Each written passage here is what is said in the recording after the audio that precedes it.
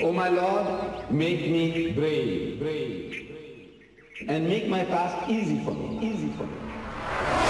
Faith, step onto the cloud of Islam, and you will discover the light of Iman. Proclaim this message entrusted to you, and the cloud of Islam will carry you. We say Allahu Akbar, meaning Allah is the greatest. We read chapters and verses from the Holy Quran celebrating the praises of God, and we go into different postures. And in every posture we celebrate His praises. We go into prostration, into sujood, and in that position we say Subhana Rabbiyal A'la, which means glory to God in the highest. The highest part of man goes down to the lowest before his maker, and we praise Him to the highest. This is the form of our prayer. This is also according to your Bible. Abraham fell on his face and prayed to God. Means he made the sujood. And Moses and Aaron made the sujood. And Joshua made the sujood. And Hazrat Isa alayhi salam made the sujood. How does a man fall on his face and pray? Except the way the Muslim does.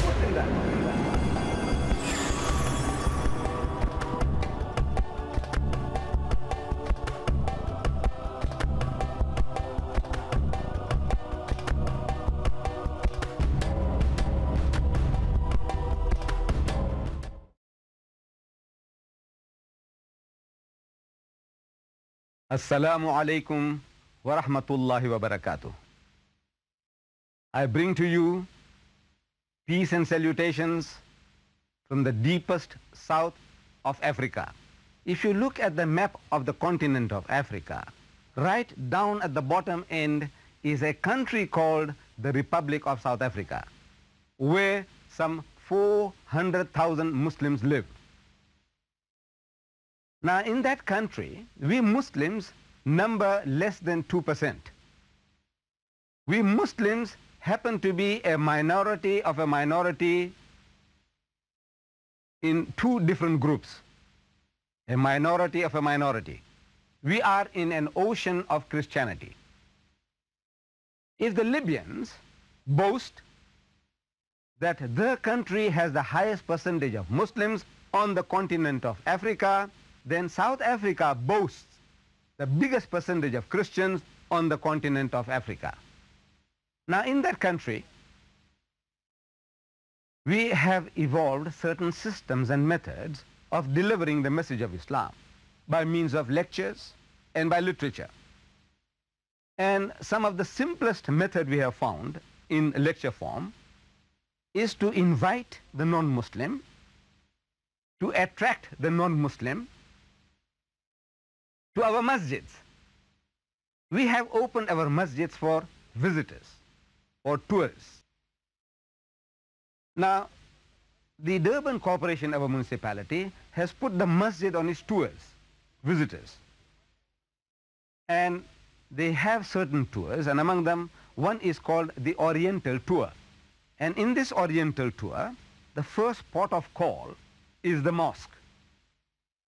From there they go to the Indian market and they buy some curios and spices, and they take them to a hotel some 5 miles out of town and give them teas and refreshments, and they show them the Indian university. But of course in South Africa, Indian university means the Indian Muslim, the Indian Christian, the Indian Hindu, they all congregate in the same university, the Indian university. And they show them the elite Indian homes. And eventually they round off the tour by visiting the largest temple, the Hindu temple in South Africa, which is in Durban. The city where I come from has the largest mosque, masjid south of the equator, and it also has the largest temple in South Africa. Now before they leave for the mosque, they give us a ring, telephone call. They say, look, there are 50 people on the bus. So we go and welcome them. Ahlan wa sahlan. We say, please take off your shoes. And while they're taking off the shoes, we start a conversation. Say, do you know why you're taking off your shoes? The answer is always no. Would you like to know? Nobody ever says he doesn't want to know. You see, it's the nature of man, he wants to know why. So he says, you remember when Moses was on Mount Sinai, God spoke to him and he said, so saying we quote from the Bible, which is common to both the Jews and the Christians, because most of these visitors are Jews and Christians. So we quote them from their own holy scripture, their own holy book, saying that God Almighty, he told to Moses, draw not nigh hither, put off thy shoes from off thy feet, for the place whereon thou standest is holy ground. We say, in respect of that commandment, we Muslims, we take off our shoes. Because to us, Moses, Hazrat Musa alayhi salam, is as much our prophet as Jesus and Muhammad are. We respect them all. We revere them all. So we are fulfilling a commandment as given by God Almighty to the Holy Prophet Moses. Secondly, before we go in for Salat, we have an arrangement in the masjid. Our arrangement is quite different from what is in most modern day mosques. We have a pool of water. And this pool has seats with taps around it. And we explain about wudu, that before we go into prayer, we make ablution. All the exposed parts of the body are being washed. The hands, the feet, the nostrils, gargling the mouth, brushing the teeth. This the Muslim does 5 times a day, every day of the year, the one who's particular with his prayers. And purely from the hygienic point of view, no one is going to find fault with the person who washes himself 5 times a day. It's a good hygienic practice. And everyone who nods his head, it is a good hygienic practice. Secondly, it also serves certain psychological purposes, meaning mentally it's preparing the person for prayer. And thirdly, this is also another commandment given by God Almighty to the Holy Prophet Moses. In the book of Exodus, that is the second book of the Bible, the Christian Bible, the Old and the New Testament put together, the Christian Bible, in the second book called the book of Exodus, it is written, and Moses and Aaron and their sons, Hazrat Musa alayhi salam, Hazrat Harun alayhi salam, and their sons, washed their hands and the feet thereat. When they went into the tent of the congregation, they washed as the Lord commanded Moses. So we Muslims are still fulfilling another biblical commandment, though we haven't got the label of a Jew, nor yet that of a Christian. Yet in all humility we claim that we are more Jewish than the Jews and more Christians than the Christians in this, that we are trying to follow in the footsteps of the prophets. We are not claiming to be an immaculate people, a nation of angels, that we have no black sheep in our midst. We also have our fair share of all the good and the bad to be found in every other religious group. But we say that you will find that the Muslim is more particular in the fulfillment of his religious obligations than any other religious group. And in this regard, we tell our audience, our visitors, that I might as well quote you an American, Bodley by name. He has written a book on the life of Muhammad sallallahu alaihi wasallam called The Prophet of Islam, Muhammad. And in that book he says that there are more professing Christians in the world than professing Muslims. I mean, people who say that they are Christians, there are more who fill the census form in the world saying that there are Christians than those that say that there are Muslims.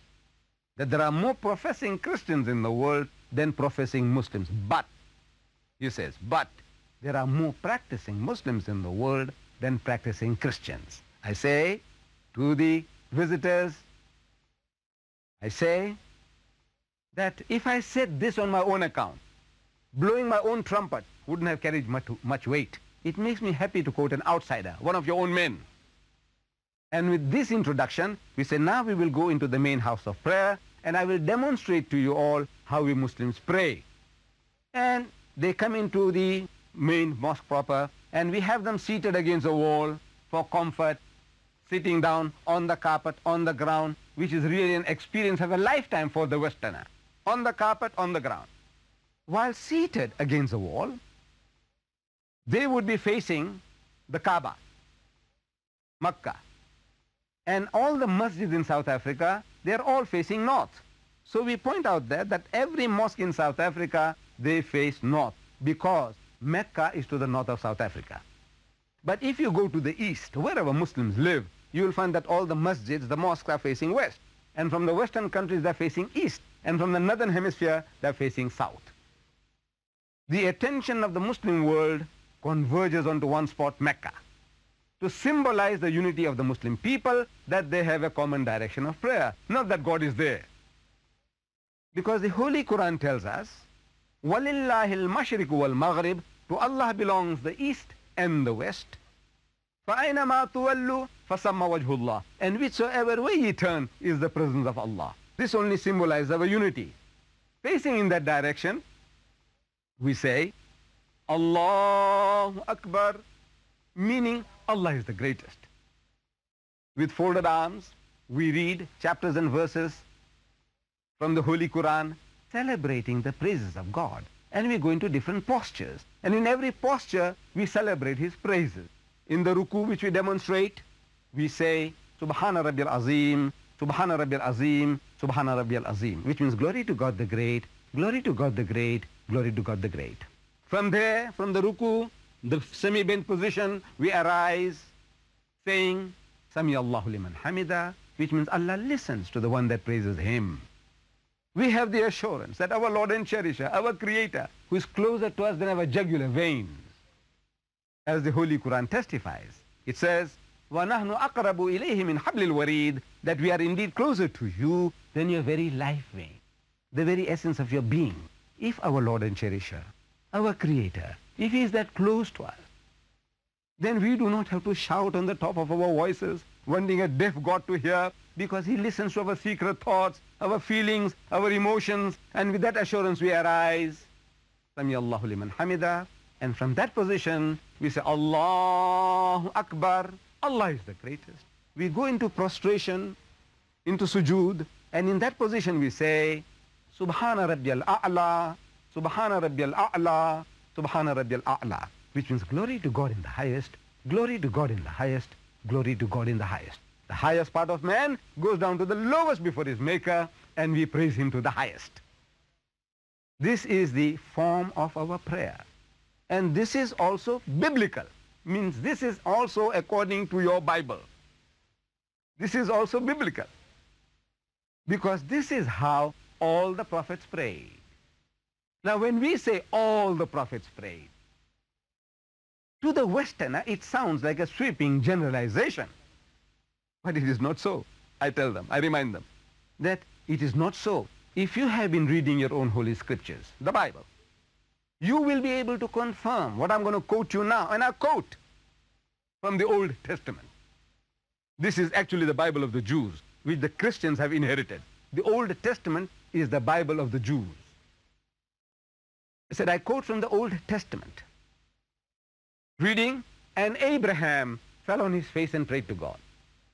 And we read again, and Moses and Aaron fell on their faces and prayed to God. And again, and Joshua fell on his face and prayed to God. When we come to the New Testament, we learn that towards His last days on earth, Jesus Christ, He went to the Garden of Gethsemane with His disciples. And He told them, wait and watch, meaning keep guard. Wait and watch. And He went a little further and fell on His face and prayed to God. And fell on His face and prayed to God. Say, oh my Father, if it be possible, let this cup pass away from me, meaning remove the difficulty from me, but not as I will, but as Thou wilt. In the end, I leave it to You, O Lord. But I want You to save me. Ya Bari Ta'ala, save me. But as a good Muslim, he submitted his will to the will of God. Muslim. He said, I submit. Whatever you want to do, I'm prepared to go through with it, but I would like You to save me. What did he do? What did he do? He said, wait and watch. And he went a little further and fell on his face and prayed to God.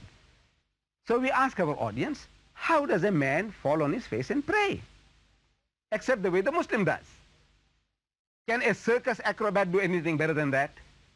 And the mind searches and there is no answer except this. The only way Abraham fell on his face and prayed to God means he made the sujood. And Moses and Aaron made the sujood. And Joshua made the sujood, and Hazrat Isa alayhi salam made the sujood.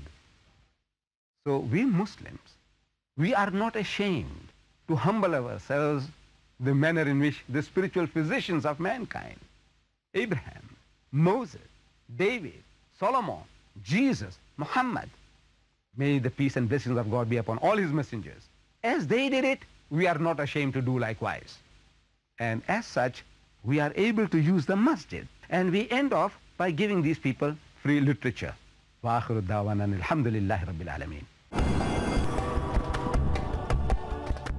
A'udhu billahi minash shaitanir rajim. Bismillahir rahmanir rahim.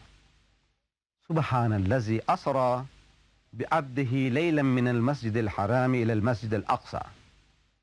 Alladhi barakna hawlahu linuriyahu min ayatina.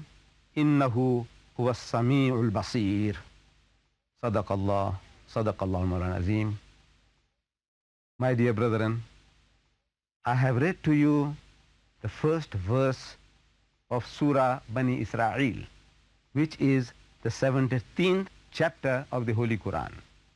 Now in this verse, Allah subhanahu wa ta'ala speaks about this event which took place in the life of the Holy Prophet Muhammad sallallahu alaihi wasallam, Mi'raj, meaning the ascension, in which the Holy Prophet Muhammad was taken, according to the majority of the commentators, with whom I agree, that physically he was transported from the Masjid al-Haram, that is the Masjid at Makkah, the holy mosque, the sacred mosque in Makkah. From there he was transported to the farthest mosque, which was in Baytul Muqaddis, that is Jerusalem. And from there he was transported into the spiritual realms physically.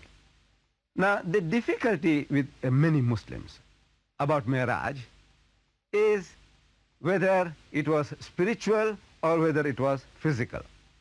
No doubt in Islamic tradition we read of a number of experiences that our Holy Prophet Muhammad sallallahu alaihi wasallam he had in what is called Asra, or being taken up, Isra, Mi'raj. But this one in particular, the commentators say that it was physical. Now what is the difficulty?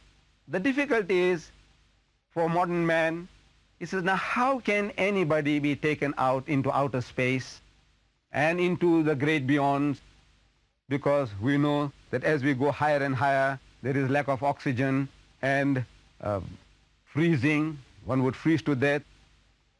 If we go to a place like, let's say, the moon, they say on the sunny side of the moon, where we see the brightness, where the sun is shining, it is so hot that the humankind, his blood will boil in 2 minutes. On the shaded side, he will freeze in the same amount of time. So how can anybody be taken out of this environment into another environment and be brought back safe and sound? Well, giving some little thought to this, I find that there are so many things which to the layman is impossible to comprehend. For example, our own movement on earth.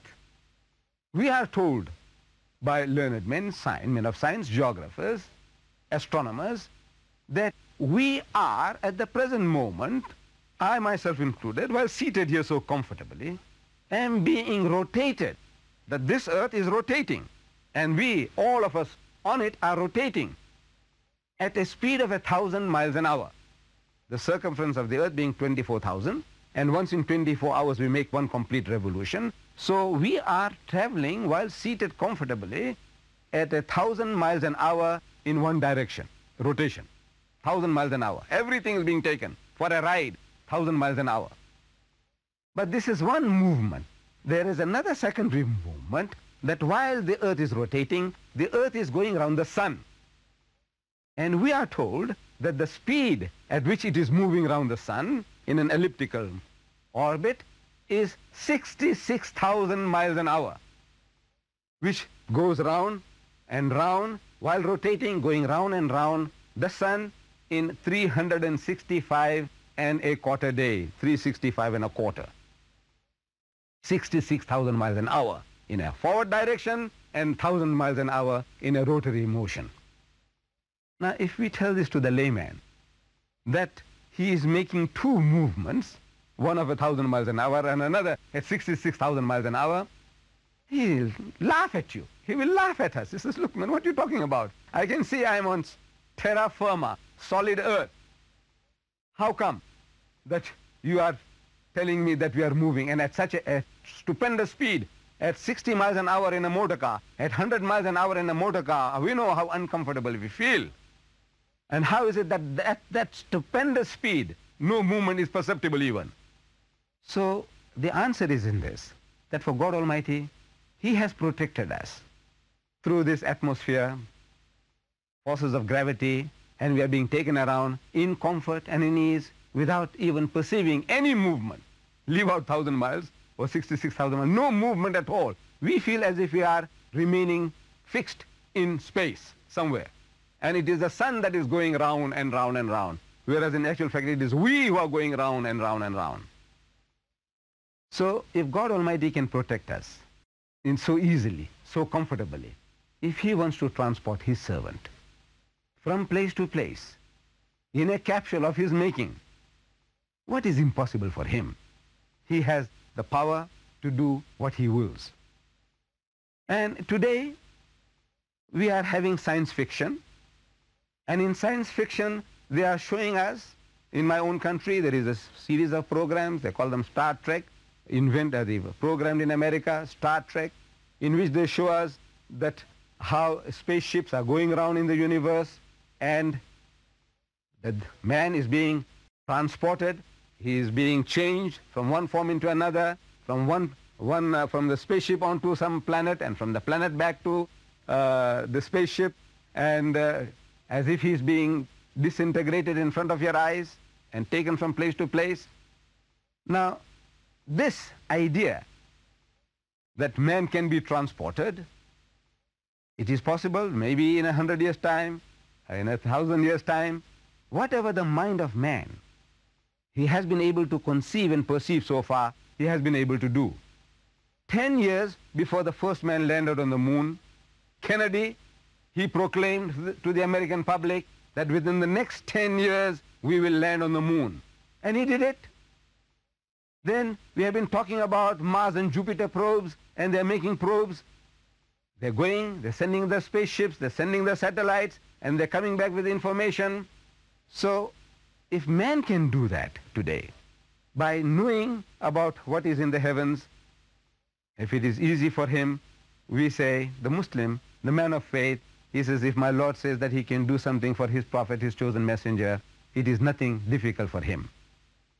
So we believe, the Muslims as a whole, we believe in the ascensions of the Holy Prophet Muhammad sallallahu alaihi wasallam, that Allah Bari Ta'ala took him up, and the experience which he had, He gave us those experiences, He narrated them to us, and in this experience, one of the greatest gifts He brought for the Muslim was Salat. Salat became fard upon the Muslim, and we hear in Islamic tradition that from 50 times a day, gradually it was reduced to 5 times a day. So here is a blessing for us in this event, which we can remind ourselves, and 5 times a day, every day of the year, we can communicate with the Lord and create that nearness, that awareness, that when we stand in His presence, we can stand, as the Prophet said, كَأَنَّكَ تَرَاهُ, as if thou seest Him, that though you see Him not, He sees you, and this is the Mi'raj of the Muslim. May Allah Bari Ta'ala make you and all of us, benefit from this spiritual experience of the Prophet sallallahu alaihi wasallam. Wa akhiru da'wana alhamdulillahi rabbil alameen.